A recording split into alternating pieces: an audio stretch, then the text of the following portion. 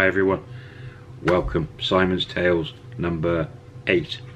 Now I'm starting to make these videos together. You'll notice same shirt, the last few, because I'm trying to get ready for the move to Thailand, so excuse me. We left it. Frozen had just been fired. Oh, Mr. Boss got his own mama-san. Oh, sure enough. So we were, after all the things that had happened, sat in the bar. He's drinking again. I'm sticking on Coke and soft drinks and coffee. There is a coffee machine in this bar. Oh yes.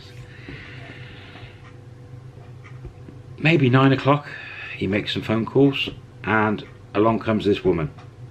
I'll call her a woman. She was about 45 years old. She was 5'2". Wasn't the best looking. She looked like she'd been run over by a bus twice. Wasn't good looking at all. Her dress sense, she was dressed like, it's hard to describe. She was as if she was colourblind, and she thought she looked good. Let's just say short skirts. She wasn't slim, skinny. She was just a touch bigger built, but she had, if I remember, it was a bright green skirt and a yellow or red top. It just didn't look right. And yeah, she just looked like maybe a bar girl that was been in the industry 20 years before. Anyway, in she walked, very sure of herself. Her English was reasonable, so it was fair play for her for that. Her English was reasonable and we could communicate. Again, I'm going to call her grumpy, because every time we spoke she was grumpy towards me. She came in, gave the Mr. Boss a cuddle, which I found strange, and they off to the corner again, chatting away. This was his new mama-san. This was the girl that was going to take the bar back to how we got it a few days before, how we were making 20,000+ baht a night. This was the girl that was going to replace Frozen and bring loads of new girls in and make a huge success of this bar. They finished their chat. Now, I forgot to mention, in the meantime, girls and customers had started coming back. Customers were coming into the bar and they were asking me what had happened, and girls were coming in using the rooms. So the flow was starting to come back, and it wouldn't be long before they told everyone and the rooms would be at full swing again. Full swing. So yeah, that immediately picked up again, but not as many customers, but they were starting to come in. You shut a bar and for a few days you lose customers. You've got to build the confidence back up. We didn't have a pool match till the next week, snooker league, so there was nothing to worry about this week. Boss talking in the corner with the new mama-san, Grumpy. They finished talking to come across and he introduced Grumpy to me. And she was grumpy and she was quite rude and she was very cocky, very. So I said, I said hi and okay, are you going to bring some new girls? And I haven't got any girls at the moment, was a sort of answer, but I'll get some. Leans over to the two, because the two cashiers are there at the moment. Orders was it a whiskey, or she ordered a short anyway, whiskey or something, and the cashier went to write a bin out and she said, oh no, my drink's free, in Thai. And then what? And then Mr. Boss like, yeah, drinks are free. Oh, what's going on here? Okay, and she starts knocking this back, and it becomes very apparent very quickly that she likes drinking a lot and he likes drinking. She went off and introduced herself to the girls and started bossing them about immediately, and you could see their faces. They didn't like this woman, and she ordered them up onto Walking Street and told them to get customers in. There was one girl in with the customer chatting and she interrupted her and said, get out and get more customers. That cheesed the customer off. So immediately things were not going. She was sticking her foot down, and she was very rude the way she talked to the girls. And I immediately knew this is not going to work out. These girls they'll bolt, they'll leave, they won't stay. And I thought, oh no. Music system was running fine. Cashier was training the new cashier. Mr. Boss was drinking. Grumpy was drinking. Oh, it was very uncomfortable feeling in that bar. Now, he again started talking to me about plans for the bar, and I said to him there and then, I'm not mad on your mama, son. What's that all about? And he understood sort of, and the cashier was leaning over talking to him. Everyone was trying to interpret to him. I said, I'm going to find you another manager, quick. We'll train him. I've got a guy I know. He's like, oh, good, good, good. And I said, I'm going to go off and find and have a chat. I was like, I want to get out of here. I said, I'm not staying late tonight. I've got to move to the new room. Oh, yeah, okay. I said, in fact, I'll probably see you tomorrow. And I made excuses, and I was out of there. By 10 o'clock, I'd gone. I had a friend that, I had a friend. A lad that was, I knew through the pool circuit and stuff, that was looking, wanted some money. He was doing a bit of part-time teaching, but he was struggling. I made a phone call and asked him, could we meet up? Is he still out and about? Could we meet up, have a chat? And he agreed, so that was great. So up on Second Road, I stopped off at a cafe there, and along he came, good as gold. Told him the score, told him everything that had happened, everything, told him everything. And I said, I've got to get out of there, we're going to sort a new bar out. I said, but I can't get on with this guy. And this friend of mine, his Thai was a lot better than mine. I said, I can't get on with him. He wants a manager. We need a manager in there. And the salary, I'm guessing, is going to be 20,000 baht. You can have a room if you want. And you do what you like with the bar. Told him everything. I leveled with him, and he said, okay, well, maybe tomorrow then I'll come and meet the guy when you open, and I'll have a chat with you tomorrow. He said, I'd love to have a go. It gives me extra money, he said. He said, I'll give it a go, I've nothing to lose, if we don't get on. I said, at least I'll get a month's money out of it. Brilliant. I thought, that's it, he's going to be my escape out of that bar. So that was it. Arranged to meet him the next evening in the bar. Off I went, back to my new room. Struggled to find it. I couldn't find it. I remember driving around on the bike and I couldn't find it, but eventually I found it. And I had a key, so in I went. There was no one in the office. I went up, opened the door, and all my stuff was on the bed. There was a brand new quilt wrapped up, and there was a microwave, but it was all still in boxes. A microwave, kettle. It was everything there, but I had no coffee, and I was drinking the 3-in-1 coffee, the Nescafe, which you just chuck in the cup and boil in water, and there you are, you're done. But no coffee. I'm like, oh. And I thought, well, I'll forget it. In the morning, and I just threw everything on the floor and just shower, hit the sack. I just like, oh, what a week. Next morning, I woke up early. Downstairs, there's a woman in the office, and I went in and said hi and introduced myself. It was Sue's friend or partner.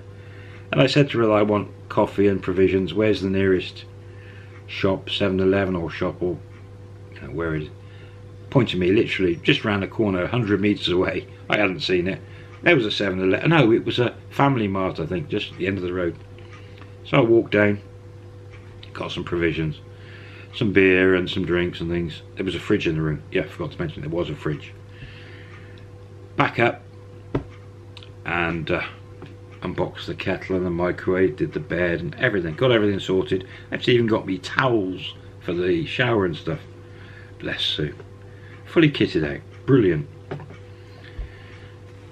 So I sorted myself out, got on the phone to Frozen, told her what had happened. Frozen said, I said, come and have a look at the room. What's happening? Come on down and then we'll go and see Sue. So she came down, she found it. I gave her rough directions. But she found it and came up and turned up about 45 minutes later. Yeah, great room, lovely. And off we went. Jumped on the bikes, down to see Sue. Must be about 10:30, 11 in the morning. Free coffee. I always get my free coffee at Sue's Soapy Massage. And look for Winky. Where's Winky? Winky.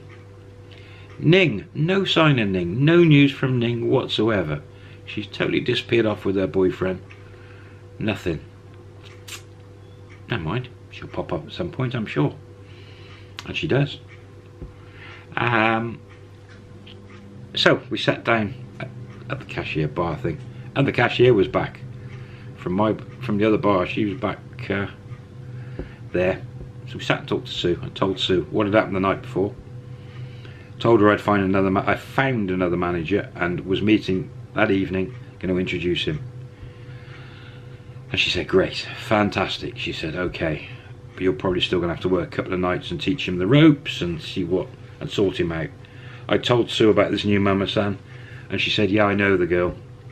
I said she was drinking like a fish. She said, yeah. And I said to Sue at that point, I remember saying, your husband's going to ruin that bar. It's not going to make money. And she's like, yeah, but he will stick at it for 1 or 2 months and see what happens. I'm like, if we do another bar, I said, is he going to come after this bar as well? And she says, I don't know. I'm like, oh. Okay, not good. Sue says, I found a bar. I'm like, wow, hang on, wow, that's like less than 24 hours. She's found another bar already. She was amazing. She had so many contacts. She said then, well, it's not actually a bar, it's a house. I'm like, oh, here we go. She said, let's go and have a look at it. I've got the keys. I mean, she really moved. She didn't hang about. So we're in Soi 4, Soapy Massage. This is all about me having been a bar manager in Thailand. It's like a soap opera.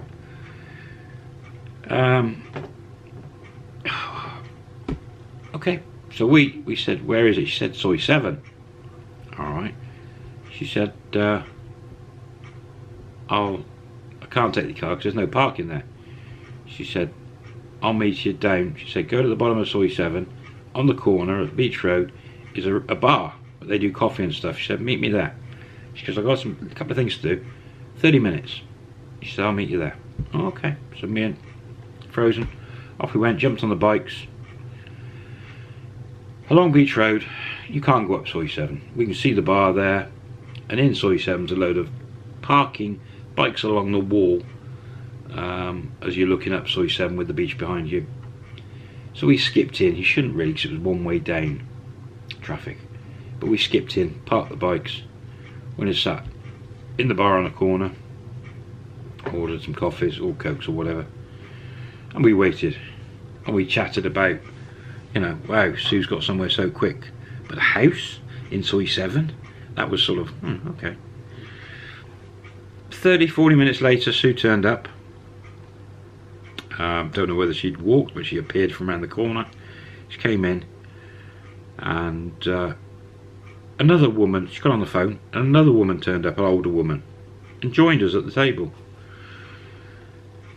Sue, Frozen, this woman, just talking Thai, blah blah blah blah blah. Sue'd got a drink, this other woman had got a drink. I didn't know what was going on. Everyone was smiling and happy. The woman gives Sue some keys. Out came some paperwork that looked like a contract. Sue was signing it, handed the woman back and kept some of the paper, and then this other one walked off.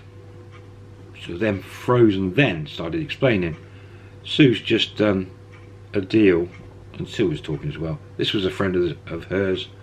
Sue had just signed a 3-year lease with this woman, and Sue could do anything to the property, and there was obviously must have been money changed hands. They'd done a deal on whether it was rent or Sue, I don't know.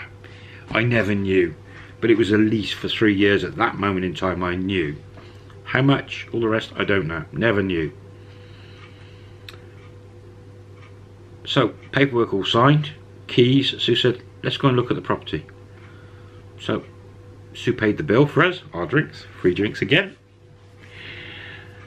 We walked up literally 50 metres. So beach end of Soi 7, come up Soi 7, 50 metres. Now for those of you wondering, the bar we had there eventually and got all running was, we called it Soi 7 Fun Bar. Soi BJ Fun Bar was the first one. Soi 7 Fun Bar, sports bar. Now to this day in 2018 I believe it's called Mods and Rockers. And I think it's for sale because I saw one of the websites up for grabs. Whether it's still for sale I don't know. And the bar's different as it now than it was when I was there. So we 50 metres up the road on the right there's a little go-go bar there, then there's a couple of other little buildings. No, go-go bar, one building, then this bar. And at that point it was a front garden and a house, 3 or 4 story house with a bit of a front garden, and there was a, to the right was a concrete part, was an office or something or whatever, outbuilding, and there was like a deck on top. So it was a bit of a garden and it was a house. So I'm stood there with Frozen and Sue and I'm looking at a house, Soi 7. It's all bars, but this was a house down the bottom, like a terraced house, and I'm like, whoa, how can that be a bar? A house in Soi 7. So this was what, 2001? There was a house in Soi 7. Yeah, there was. I'm gonna have to leave it there. We've shot over time again. I'll catch you on the next one. I hope you're enjoying the tale. See you soon.